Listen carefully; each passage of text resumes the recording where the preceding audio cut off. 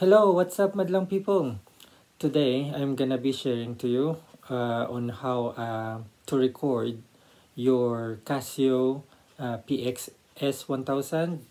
So you've got three options if you want to record yourself playing the digital piano, which is Casio PX S1000.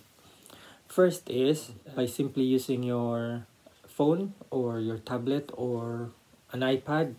In my case, I'm using my iPad because it doesn't have much in it, so it's got more memory.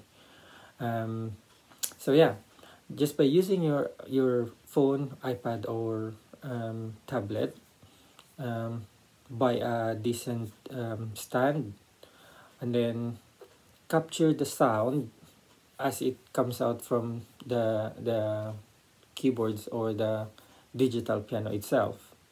That's the simplest way. The only downside to that is background noise. But if you do it during the quiet time in your house, or close some of the windows and the doors, and it will sort your sound, because nowadays phones, tablets, iPad, they got really good camera and very good microphone, so it can capture your sound really good.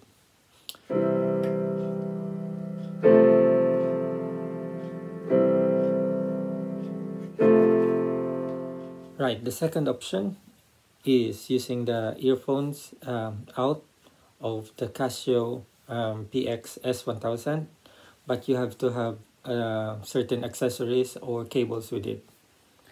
So this is my recording device, the behringer UCA 222, and then you will be needing this one, stereo 3.5 I think, and then the RCA, because you will be needing it for the input. And then this one goes to your headphones out or earphones out from the Casio. And then you need a converter. This one is for my iPad, to convert the lightning to USB. And then just the camera of your iPad, that will do. That will record the sound and the video all together. So this is the earphones out. So you need this one and plug it in, and this end you will plug the behringer UCA.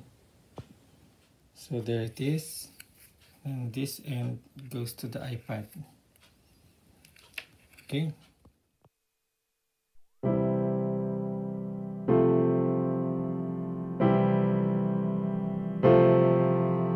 So the third option is this one. I bought this cable. I think it's 1.5 meter. It's a stereo TRS, or the 1/4 inch, to RCA, because the output at the back of the Casio PX S1000 is a stereo out, and then I got this again.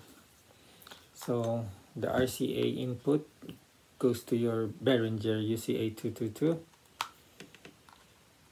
and then again the same. This one goes to my iPad, the lightning to USB converter, and this one goes to the back for the stereo out, which is a lot better. I find that the sound quality is, let's say, louder with this one than the earphones out, because I think the earphones out, they limit it because they're thinking you're using a headphone or earphone, so it doesn't blow your ear. But the sound quality, I think there's no difference, because the Casio PX S1000 got surround and reverb, but when you use this one, the earphones out, or when you record using these options, I don't think it's working. And I think I've read it on the manual that it says when you're using the line out, as well as headphones out. It doesn't affect with the surround option. But when you record the Casio directly from your phone or a tablet from the speakers itself, then yeah, it will capture the surround option. So it's depending on which one suits your needs.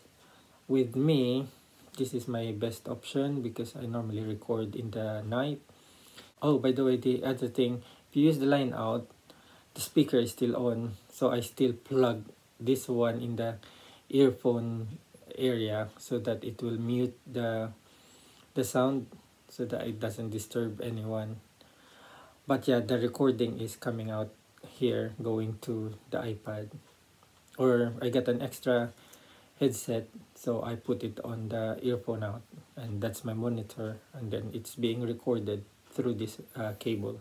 It's this one, the TRS, or the 1/4. Need to plug it at the back. 1, 2. And then this end, the RCA, goes to the Behringer UCA 222. There it is. And then that end, this one, it goes to your iPad. Okay.